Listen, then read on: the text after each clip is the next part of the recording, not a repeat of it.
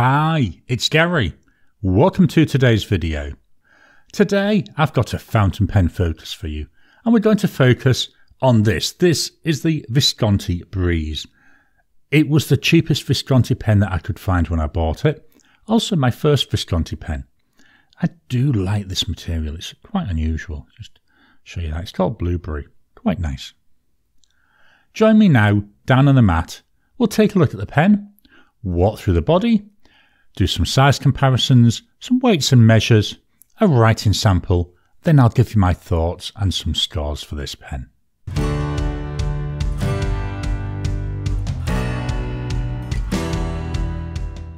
Welcome down to the table. Visconti Breeze, here we go. This gorgeous blueberry colour. We've got swirls there, we've got different shades of blue, we've got some dark blues, mainly a pale blue. We've even got hints there of whites and greys and a bit of silver. Quite nice. Let's take a walk through the body. So the pen, it's a very simple shape. We start at the top. It's domed. The cap all one piece, so we don't have any separate screw-on parts. Into the top of the cap, we've got embedded this silver-coloured clip. Got Visconti there. You know, it's a nice springy clip. Just show you that. So the cap, I say it's domed, comes down. As soon as it comes off the top, it's the same width all the way down. The bottom of the cap there is plastic. This ring is part of the body. So we come down the bottom of the cap. You can feel the drop off down to that ring. Then there on the ring, let's see if we can get this right. We've got Breeze, Breeze again, and Breeze again. So very simple, a little bit of a pattern in there on the back. There is a little step up from that silver coloured ring up to the body. The body, same colour as the cap, same width, seems to be tapering down ever so slightly as we go down the body. At the end, again we've got a dome and we've got a little silver, silver coloured dot there at the bottom. The cap, it pulls off. Now this is a magnetic cap, so I'll just show you this before we look at the nib. I'm going to gently just tap this with my finger. Then all of a sudden, bang. Do that one more time. When that magnet catches, that clips on. Nice gimmick, not sure about how practical it is. Doesn't seem overly stiff when I'm taking it off. The section, same coloured material as the rest of the pen. If I unscrew the section, we've got the converter. The converter came with it. This is about maybe 3/4 full at the moment. Let's pop that back on. And then we'll take a look at the business end, the nib. The nib, it's a teeny weeny tiny nib, a very small looking nib. Don't let that fool you. It writes nicely. Now, I have heard reports that the nibs can be a bit inconsistent. I've got two Visconti pens with steel nibs. Both of them been fine. Both of them had no problems. But just be aware of that. You know, over the back there, we've got the plastic feed. Let's swap on over and we'll do some size comparisons. My first size comparison, standard pens, Pilot Metropolitan, Lamy Safari. With the cap on, all three pens, I've got to be honest, to me, they're the same length. One thing you can see different though is the widths. You know, the Pilot Metropolitan definitely looks that little bit narrower. Let's take the caps off. With the caps off, this is where we can see there's some differences now. The Breeze, it's the shortest of the three. Only a teeny little bit shorter than the Metropolitan, but a noticeable difference between the Safari and the Breeze.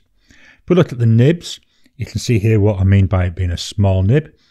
To my eye, it's slightly smaller than the nib that I've got on my Pilot Metropolitan. Definitely smaller than the nib on the Safari. The pen itself is quite comfortable to hold. It's got a nice bit of width to it down there in the section. Very little in the way of concaveness. I think it's tiny, but that could just be more my eyes than the actual pen. But it does feel comfortable.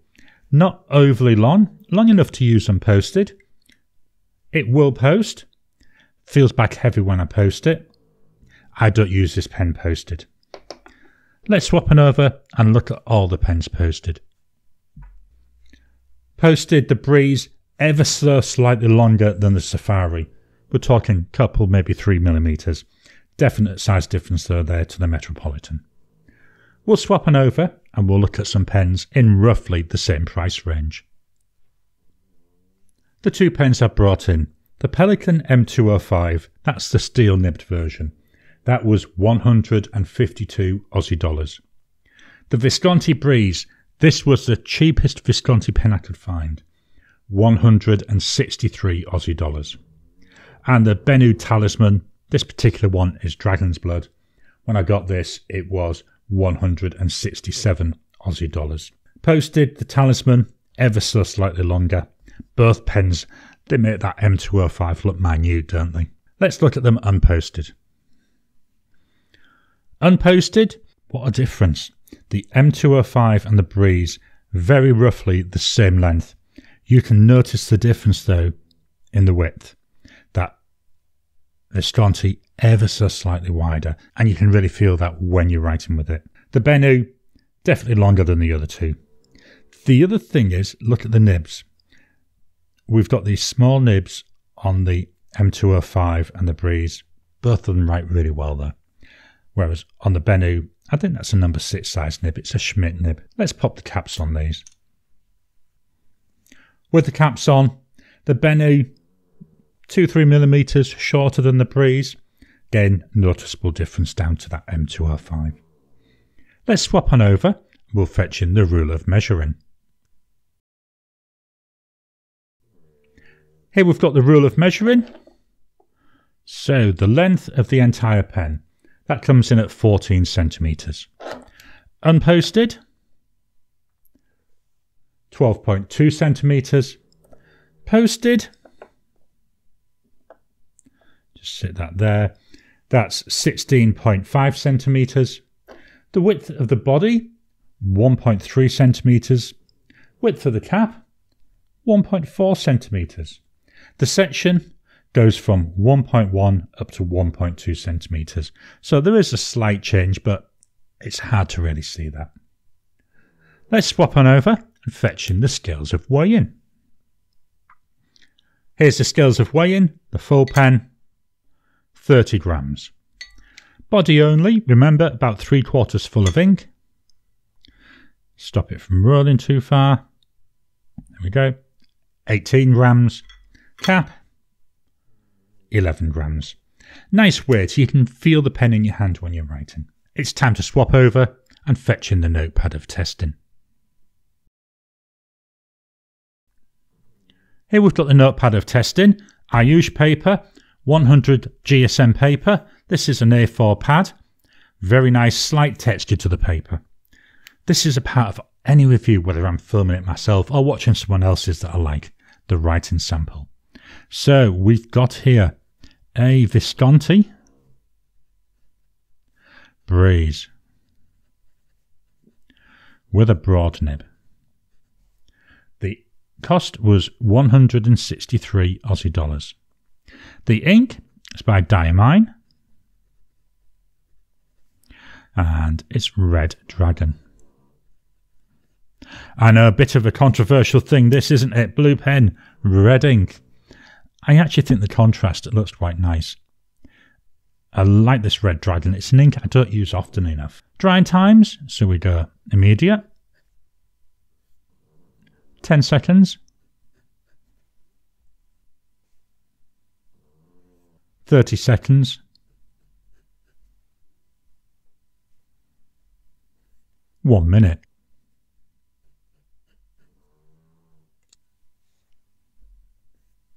After a minute, we're nice and dry.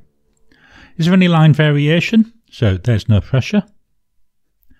This is adding some pressure. Definitely seeing a wider line. So no pressure with, none with. It's not a flex nib, and I am pressing down with a fair bit of force. Not enough to spring the tines, but just be aware that, yeah, possibly you can get that. Flow test, so forwards, and then backwards. Keeps up really well. I'll move the mic down to the page and write a sentence.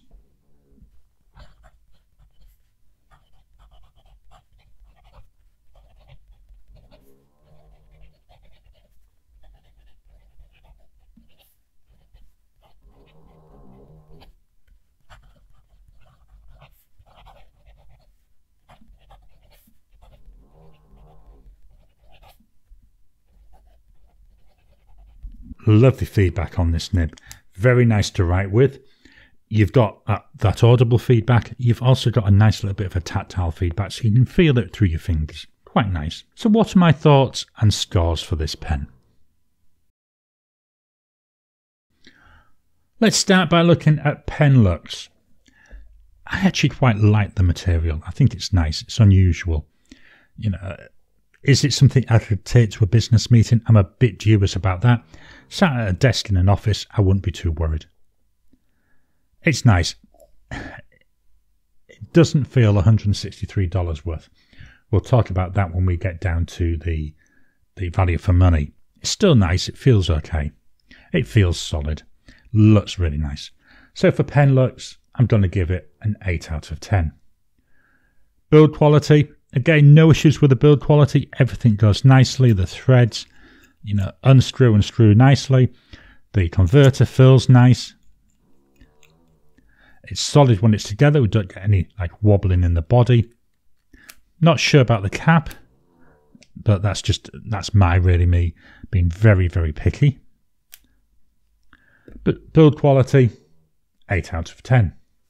Writing experience, as we can see, very nice. I know it's a red ink. It's a bit in your face, isn't it? I do actually like this ink colour. I need to use it more often. I think it does make quite a nice contrast. Like the feedback, it feels really, really nice when I'm writing with it. I'm going to give it, for writing experience, a 9 out of 10. It's very nice. It doesn't hurt my hand. You know, we'll talk about that in comfort. Ink flow. Here's my Tomoe River 52 GSM paper. Visconti Breeze, Diamine Red Dragon. I've said there, concerned about the combo, but I do like the contrast. I think it does look nice. Nice line, not much in the way of shading or anything like that, so not a lot of character coming out through the ink. Didn't expect too much there.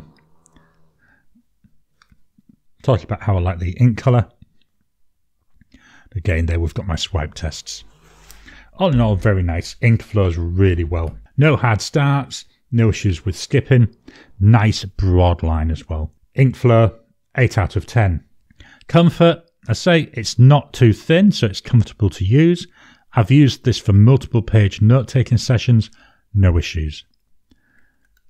It feels a bit light, feels a bit short. Is postable? I wouldn't, because although it's going resin onto resin, hopefully I can. It helps if I show you rather than looking down myself. So it's just resin in there. And in that cap, I don't know if you can actually see it. There's a liner down at the bottom. Comfort wise, I say it's not too bad. 8 out of 10. Value for money. It's a lot of money. $163 for this pen is an awful lot of money. It's nice. Yes, it's Italian. It's a teeny weeny baby steel nib. Quite small. Writes really well. So it doesn't matter that it's a small nib. What matters is how it writes. I'd still like to have seen a number 6 size nib on there. The material, it's nice enough, but again, doesn't jump out as much as some other materials that I've got in pens in this price range. I think if this had been more like $100, that would have been a more suitable price. But I say, maybe I'm just whinging over nothing. I mean, it's all right. It does what I want. It lets me get ideas out of my head and onto paper in a manner that I enjoy. I just enjoy paying less for it.